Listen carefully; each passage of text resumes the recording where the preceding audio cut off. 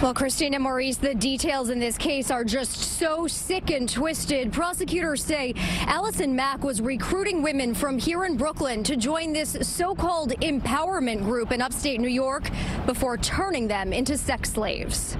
Why are you looking at me like that? From starring in Smallville to landing in big trouble, actress Allison Mack, who played Chloe Sullivan in the Superman prequel series, barely said a word in a federal courtroom Friday as she was charged with sex trafficking. Prosecutors say under the guise of a women's self-help and empowerment group, the Albany-based organization that calls itself NXIVM was seducing women to abandon their old lives and come join the cult, where some members were brainwashed, branded, and used as sex slaves for the group's leader, Keith Raniere.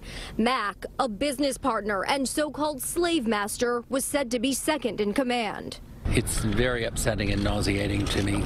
Stanley Zareff says his dear friend's daughter is one of the victims who got sucked into the clutches of this secret society. That friend, actress Catherine Oxenberg. Both Oxenberg and Raniere's ex-girlfriend spoke outside court last week after the 57-year-old was arraigned. This is a very personal fight for me. He is where he deserves to be, behind bars, for the rest of his life. And I think that this is just the beginning of what needs to happen to stop this reign of terror that Keith Raniere and NXIVM has. The FBI raided this Albany area townhome back in March before arresting Raniere at a $10,000 a week villa in Puerto Vallarta, Mexico. They say that's where he and Mack had been hiding out.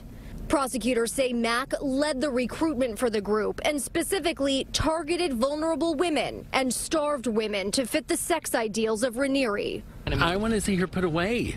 She's dangerous, she's sick, she's evil, she's dark, and she's done harm to many people.